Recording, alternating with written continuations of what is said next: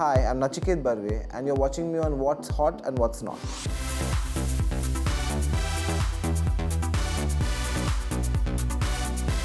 Indian woman, there's a certain sense of softness which sort of gets accentuated by florals. For florals, you don't have to play very safe, and you could really work the whole spectrum. You could do tiny flowers in like one of the 70s Liberty print, or you could do something which is like graphic and bold and brash.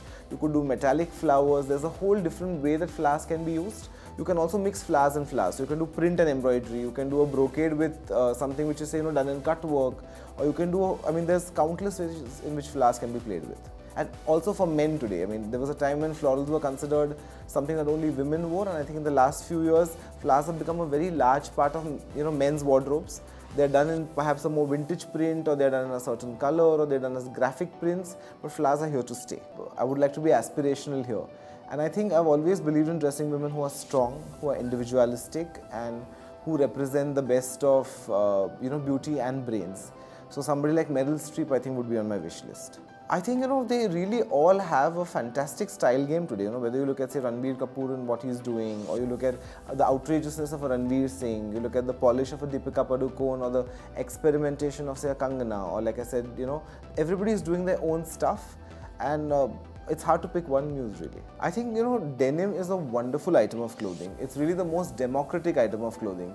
Whether it is the biggest billionaire or it is somebody who comes from a very modest background, denim is a part of everybody's wardrobe today.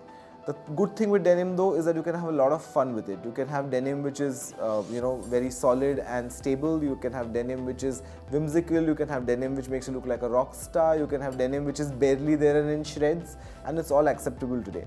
The key thing to keep in mind again with the denim is that your body type. So if you're really lean, don't have denims which are sort of very fitted like a jegging and make you look even leaner and scrawnier. If you're very big, don't do very oversized denim, because contrary to belief, that makes you actually look larger. Again, for people who want to wear shredded denims, there's a difference between when denim looks posh shredded and when it just looks tacky and like something which has been eaten by a pack of dogs. So ये था हमारा आज का fashion segment. If you wish to follow similar trends, you can shop for similar styles on Myntra.